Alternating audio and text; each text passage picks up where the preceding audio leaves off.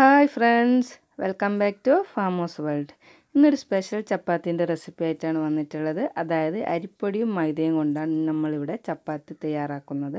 അപ്പോൾ അതെങ്ങനെ തയ്യാറാക്കുന്നതെന്ന് നോക്കാം. അതിനു മുമ്പ് ഈ ചാനൽ ഇതുവരെ സബ്സ്ക്രൈബ് ചെയ്യാത്ത കൂട്ടുകാരുണ്ടെങ്കിൽ സബ്സ്ക്രൈബ് ചെയ്യാനും അതോടൊപ്പം സൈഡിൽ കാണുന്ന ബെൽ ഐക്കണിൽ ഓൾ എന്ന ഓപ്ഷനും പ്രസ് ചെയ്യാൻ മറക്കല്ലേ. എങ്കിൽ ഞാനിടുന്ന എല്ലാ വീഡിയോസിൻ്റെയും നോട്ടിഫിക്കേഷൻ നിങ്ങൾക്ക് കിട്ടുന്നതാണ്. ഇവിടെ ഇപ്പോൾ ഒരു കപ്പ് മൈദപ്പൊടി എടുത്തിട്ടുണ്ട്. അതൊന്ന് അരിച്ചെടുക്കാം. ഇനി നമുക്ക് ഒരു കപ്പ് അരിപ്പൊടിയും കൂടെ ചേർത്ത് കൊടുക്കാം. ഒരേ അളവ് തന്നെയാണ് എടുക്കേണ്ടത്. രണ്ടും നല്ലോണം ഒന്ന് മിക്സ് ചെയ്തതിന് ശേഷം ഇതിലേക്ക് ഉപ്പും കൂടെ ചേർത്ത് കൊടുക്കാം ആവശ്യത്തിന്. ഇനി നമുക്കിത് വെള്ളം കുഴച്ചെടുക്കാം. നല്ല ടൈറ്റിലാണ് ഇത് കുഴച്ചെടുക്കേണ്ടത്. അധികം വെള്ളം ഒഴിക്കരുത്. കുറഞ്ഞ വെള്ളത്തിൽ നല്ല ടൈറ്റിൽ കുഴച്ചെടുത്താൽ മതി. ഇതുപോലെ നമ്മുടെ മാവ് ലൂസായാൽ നമുക്കിത് പരത്തിയെടുക്കാൻ പറ്റില്ല. കാരണം മൈദയും അരിപ്പൊടിയാണല്ലോ ഇതിൻ്റെ കൂട്ട്. നല്ല ടൈറ്റിലായിരിക്കണം. അത് കുഴച്ചിട്ട് വെക്കേണ്ട ആവശ്യമൊന്നുമില്ല. കുഴച്ച ഉടനെ തന്നെ പരത്തിയെടുക്കാം.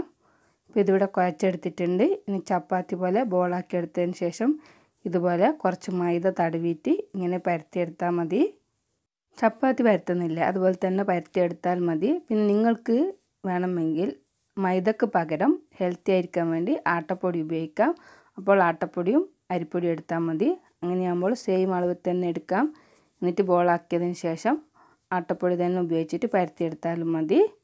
ഇവിടെ ഇപ്പോൾ ഞാൻ മൈദയും അരിപ്പൊടിയാണ് എടുത്തിട്ടുള്ളത്. ഞാൻ ആട്ടപ്പൊടിയും അരിപ്പൊടിയും വെച്ചിട്ടും ചെയ്യാറുണ്ട്. രണ്ടും നല്ല ടേസ്റ്റ് തന്നെയാണ്.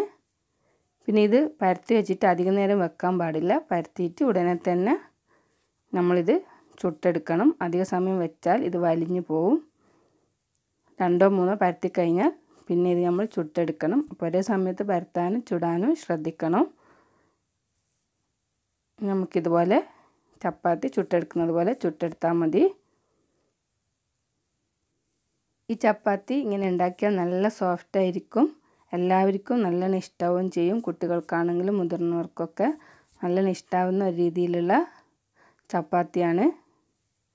അതുപോലെ തന്നെ നല്ല സോഫ്റ്റാണ്. ആട്ടപ്പൊടി ഉപയോഗിച്ചാലും നല്ല സോഫ്റ്റ് തന്നെയാണ്. മൈദയാകുമ്പോൾ ഒന്നും കൂടെ സോഫ്റ്റ് കൂടും. ഇതുപോലെ ബാക്കിയുള്ള എല്ലാ ചപ്പാത്തിയും നമുക്ക് ചുട്ടെടുക്കാം. മീഡിയം ടു ഹൈ ഫ്ലെയിമിൽ വെച്ചിട്ട് നമുക്ക് ഈ ചപ്പാത്തി ചുട്ടെടുക്കാം. നമ്മൾ സാധാ ചപ്പാത്തി എങ്ങനെയാണോ ചുട്ടെടുക്കുന്നത് അതുപോലെ തന്നെയാണ്. പിന്നെ നമ്മൾ പ്രത്യേകം ശ്രദ്ധിക്കേണ്ടത് മാവ് കുഴക്കുന്ന സമയത്ത് ഒരിക്കലും ലൂസായി പോകാൻ പാടില്ല. നല്ല ടൈറ്റ് തന്നെ കിട്ടണം മാവ്. എങ്കിൽ മാത്രമേ നമുക്കിത് പരത്തിയെടുക്കാൻ പറ്റുള്ളൂ. അല്ലെങ്കിൽ നമുക്കിത് പരത്തിയെടുക്കാൻ പറ്റില്ല. അധികം സോഫ്റ്റ് ആകാൻ പാടില്ല. കുറച്ച് ഹാർഡ് തന്നെയാണ് മാവ് ഉണ്ടാകേണ്ടത്. സോഫ്റ്റ് ആക്കിയൊന്നും കുഴച്ചെടുക്കേണ്ട ആവശ്യമില്ല. ഒന്ന് കുഴച്ചെടുത്താൽ മാത്രം മതി. നമ്മൾ ചപ്പാത്തിൻ്റെ മാവ് നല്ല സോഫ്റ്റ് ആക്കുന്നത് പോലെ അങ്ങനെ ആക്കാനൊന്നും നിൽക്കണ്ട. നമ്മളിവിടെ എല്ലാം ചുട്ടെടുത്ത് കഴിഞ്ഞിട്ടുണ്ട്. കണ്ടില്ലേ, നമ്മുടെ ചപ്പാത്തിയിൽ നല്ല സോഫ്റ്റ് ആയിട്ടാണുള്ളത്. ഞാനൊരു ചപ്പാത്തി ഒന്ന് മുറിച്ച് കാണിക്കാം. ഈ ചപ്പാത്തി എല്ലാവർക്കും നല്ലോണം ഇഷ്ടമാവും. നിങ്ങൾ ഇതുവരെ ഇങ്ങനെ ട്രൈ ചെയ്ത് നോക്കിയിട്ടില്ലെങ്കിൽ എന്തായാലും ചെയ്ത് നോക്കണം. നിങ്ങൾക്ക് മൈദ വേണ്ടെങ്കിൽ ആട്ട ഉപയോഗിച്ചാൽ മതി. നല്ല ടേസ്റ്റുള്ള ചപ്പാത്തിയാണ്.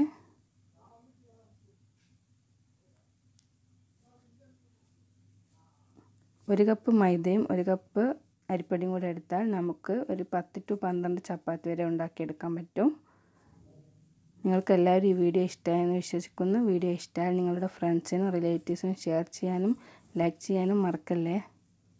വീണ്ടും അടുത്ത വീഡിയോ ആയി വരുന്നത് വരെ ബൈ ബൈ. Take care.